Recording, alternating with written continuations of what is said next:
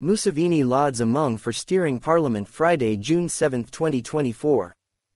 President Museveni chats with Speaker of Parliament, Anita Among moments before he delivers his State of the Nation address during Parliament sitting at Kololo ceremonial grounds in Kampala on June 6, 2024. Photo, Frank BAGUMA.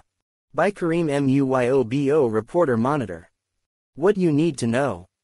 The United States of America issued sanctions against the Speaker and two former ministers, Dr. Mary Gorreti Kitutu, also woman MP for Manafwa, and Ms Agness Nandutu, over corruption allegations. Last year, Speaker Among presided over Parliament to pass the Anti-Homosexuality Act, 2023 and has since been facing criticism from rights activists.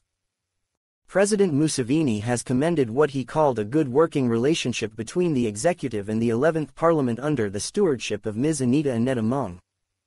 Addressing the nation yesterday, President Museveni observed that in the past, there existed a tendency of some actors who took advantage of Parliament to undermine the executive.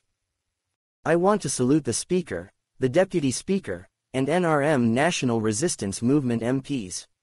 In the past, there was a risky and shallow tendency by some actors that would try to use Parliament to undermine the Ugandan Revolution, which is part of the African Revolution, President Museveni said. He added, "This, of course, was a miscalculation that was provocative, but we managed to handle it peacefully.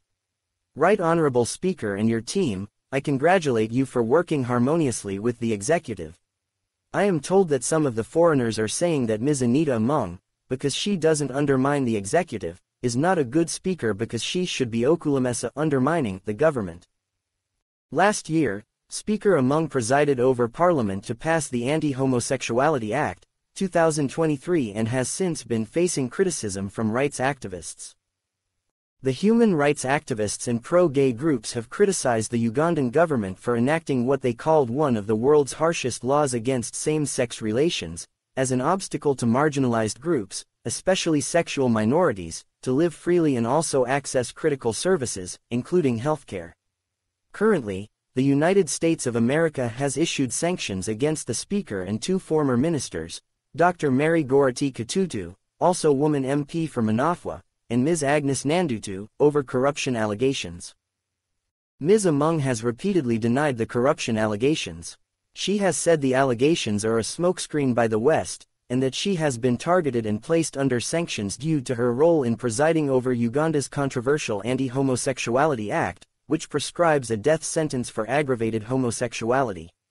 Early this year, the Speaker was criticized by several activists in what was termed Uganda Parliament Excision, which focused on the Speaker's and Parliament's expenditure on allowances, among other items.